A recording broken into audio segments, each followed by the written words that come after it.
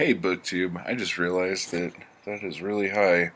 Okay, I gotta make sure I get the top of my hair and the bottom of my beard. Yeah, I think that'll work. Okay, so I wanted to do a quick little chat, and I keep noticing I'm slouching. I'm like in a chair that keeps going down. No, I'm just gonna go like that a little bit. There we go. That's kind of how things work, right? Okay. So, I wanted to talk a little bit about the Conan comics. Um, I had been waiting for this in the fall when I first heard about it, and I was really confused. This is one thing I haven't looked up. I heard that Gail Simone was supposed to write it, and although I haven't read it, but I've heard her work on Red Sonja was really good. Going off of her run on Batgirl, I was not super excited. But apparently, at least as of what I know right now, she's not involved. She might be in one of the other ones. But so Marvel's putting out 3 different Conan titles: Conan the Barbarian, Savage Sword of Conan, and Age of Conan. And the first character they're going to be doing is Beylit from Queen of the Black Coast, which is awesome. And I guess all of the Age of Conan stories are going to be like a mini series of a different character from the Conan canon, I guess. So that's really interesting because I feel like the writers can really do whatever they want within reason, I guess, and it's not going to fuck anything up. So I am looking forward to that title probably more than any other. And I was really scared when Marvel got these rights because I haven't been a huge fan of a lot of the things Marvel's been doing lately. But and that's, I don't think that's a secret at all. And when I mean lately, I mean like the last like 5 years. With some exception to Moon Knight.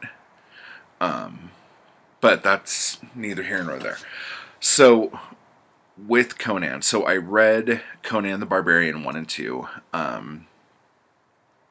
Those are the only ones that are out now, by the way. I don't know exactly if Savage Sword is going to be kind of in the style that the old Savage Sword of Conan was, which was more adult themed. And it was in black and white. So, hang on. I don't know if you guys can hear that, but it's really loud.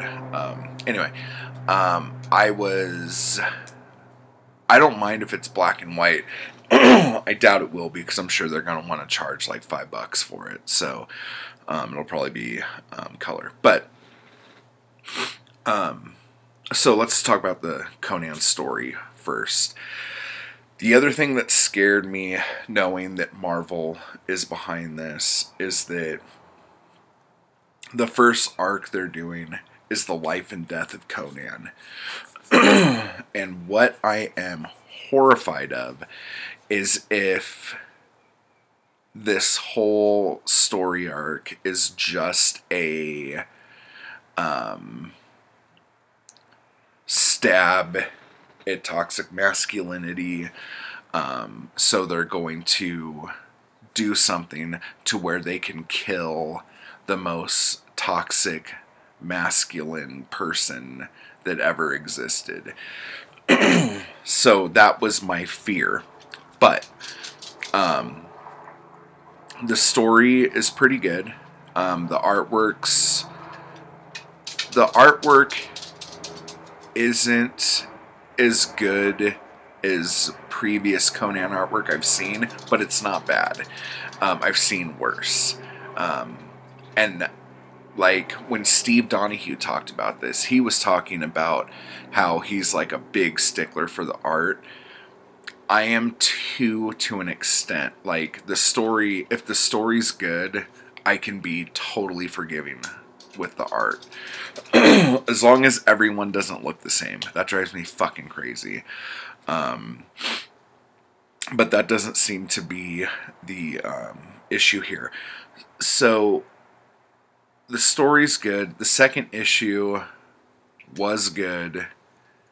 And since the first issue leaves you on a cliffhanger and the second issue doesn't, I mean it does, but it doesn't like take care of the first cliffhanger really, I was getting a little miffed, but then it ties it in, so that was cool. And I read the other thing, they do the Hyborian page, which is awesome, because like that was something that they did way back when, and it's just kind of like a letter from the editor, and if there's any like mailbag letters or anything like that, they'll put it in there. So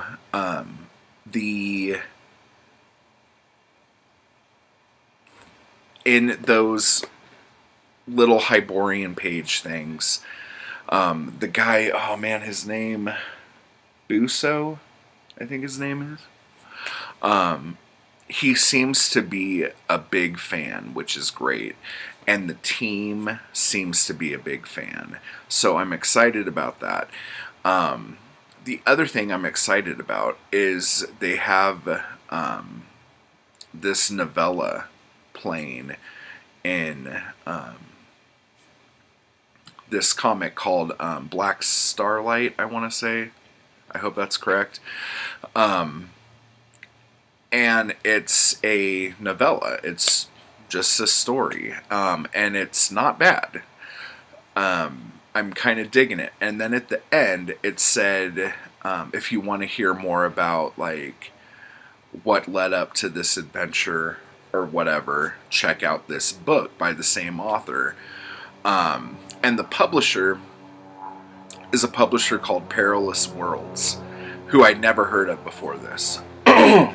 And so I went and checked out their website.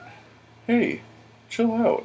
I went and checked out their website, and they have somebody working on that, and they have somebody working on a Baylet novel. And